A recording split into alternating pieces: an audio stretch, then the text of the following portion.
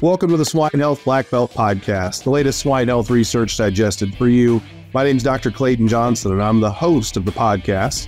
Joining me for this week's episode is Dr. Jennifer Brown. Dr. Brown's a research scientist in ethology at the Prairie Swine Center. Dr. Brown, thank you very much for coming on to the podcast. It's a pleasure to have you. My pleasure. I know you and I have worked together in the past, but for anybody that hasn't had the pleasure of meeting you or seeing your work before, why don't you give the audience a little background on yourself? Sure. I've been a research scientist in ethology, as you say, at Prairie Swine Center here in Saskatoon, Saskatchewan, for over 10 years now. And during that time, I've also been an adjunct professor at the University of Saskatchewan, teaching students in animal poultry science. Got graduate students here, and we've done a fair bit of work on many areas of swine research, looking at behavior and stress physiology, right from, castration pain management, which we've managed to implement here in Canada. Group sow housing, an awful lot of work on how we manage our sows in groups. Yep. And also quite a lot of work on transport of market pigs and weanlings. At Essential Ag, pork production is our life. We understand the real-world challenges producers face, and that is why we strive to bring research-driven solutions to the industry. The team at Essential Ag is working hard every day to find and deliver innovative technologies to you because we are passionate about solving your problems. You mentioned having the opportunity to work with some producers on their sow housing strategies. Have you been able to measure the impact of stress as it relates to mixing bred sows? Have you been able to find any sort of production or economic impacts to the producer in your studies? Recently we did a study trying to examine that early versus late mixing and static versus dynamic groups. So there's very little literature on these different mixing regimes out there. Certainly, within a farm, it's very difficult to implement multiple different mixing regimes. So we were able to do that on our research herd. And initially, we felt that those dynamic mixed groups might have a greater impact because you've got this repeated mixing event over time in that group versus a static group, which is, sows remaining in that same group from, breeding or in the case of late mixing implantation to farrowing. But we did get some surprising results there, Clayton. The dynamic group actually had the best farrowing rate, and the static group that was mixed early, their farrowing rate was severely impacted, and it was surprising to us when we tried to figure out what the cause of that impact on their farrowing rate was. We done some videotaping of the mixing event, and the initial mixing aggression in that early mixed static group was, 2 or 3-fold higher than in the other two groups, which was quite surprising.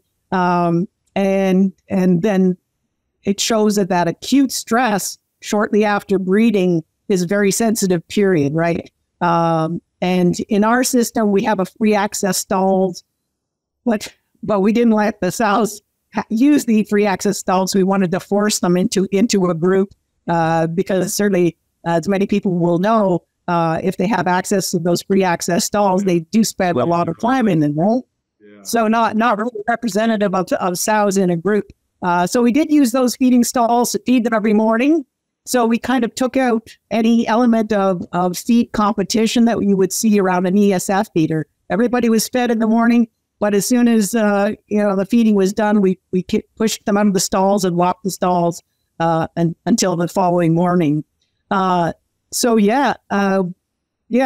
did again control for that feeding, because I do think with ESF you've got that more of a social pressure, and you might not see, especially the younger parity sows, access the feeder every day, and we know that can impact them. So we controlled for that.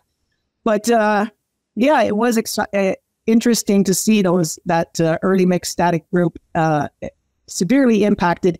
And then when we looked at the behavior of the dynamic sows at mixing, certainly you could see that the pressure of mixing was much reduced because, we replaced 1/3 of the group at a time. So these were smaller groups, 25 sows per pen. So we would be adding 8 to 10 sows in that dynamic group. And so the rest of the sows had already formed that group. And so the newer ones were introduced. And so that mixing event really was much less stressful on them, and they actually achieved the highest farrowing rate. And then if we looked at the litter characteristics, there were no significant differences in any of the litter characteristics. Total born, live born, stillborn, slightly reduced in the early mixing treatment, especially the dynamics. And we've seen this also in some other studies. And I don't know if I've asked producers and vets at AASP if they can kind of explain what would be going on that would reduce a stillborn rate, especially noticeable in the older sows where we obviously see an increase in stillborns. So that's quite fascinating, and we have seen it in other studies that early mixing does seem to cause a reduction in stillborns. My only explanation for it could be that that activity early on in gestation is maybe causing a better distribution of embryos along the uterine horns, or maybe a better placental attachment. But yeah, we really haven't been able to investigate it. It's kind of hard to see what's going on in those early stages. But yeah, some very interesting results, and really highlighting that, you want to avoid that acute stress at mixing. Otherwise, you're going to see your production impacted.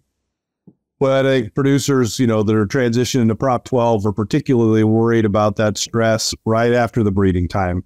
To your point, that's a bad time for stress. We've got implantation going on. We had Dr. Ashley Wagner on the podcast here a few weeks back, and she talked about a product that they've got that they have seen some nice benefits for heat stress. I know you've done some work with that product as it looks to aggression and post-mixing. Can you tell us a little bit about that research you've done with that same product? Sure. Yeah.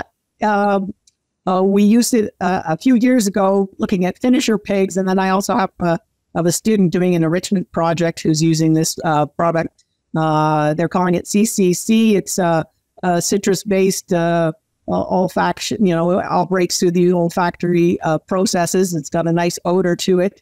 But yeah, in that earlier study, we used finisher pigs as basically a model for our aggression, and I'm sure it probably would carry over into sows.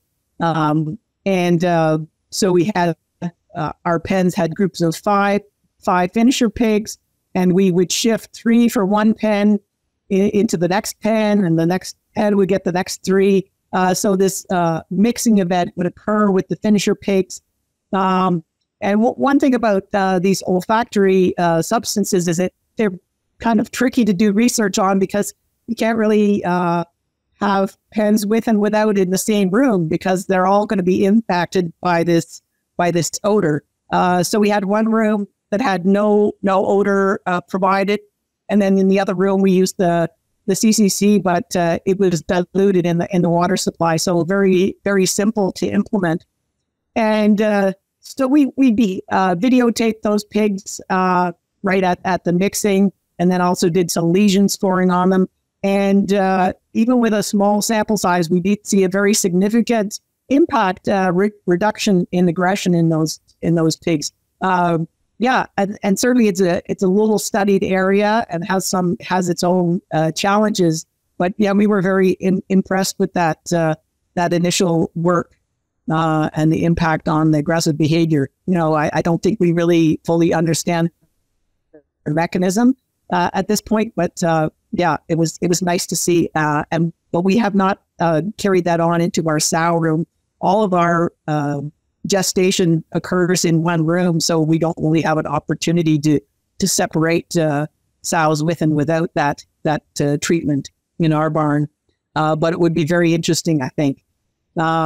And then more recently, I do have a master's student right now, and she's studying enrichment right from early on until going to the packing plant where we're getting meat quality measures, because a lot of enrichment work certainly in Europe has gone on, and typically focusing on a very small period of growth. And really to see the impact, you really want to take them out to the finishing stage. And so, yeah, she'll be finishing those studies this fall. What she's doing is spraying plain newsprint with the odor. Then she lets it dry and provides that just as a periodic enrichment 3 times a week to those pigs. So yeah, I don't have no spoiler alert at this time, but yeah, those pigs have been doing well, and we're very keen to see the final results there. Well, we look forward to having you back on the podcast once that study gets done, and you can give us the update at that time. How about that?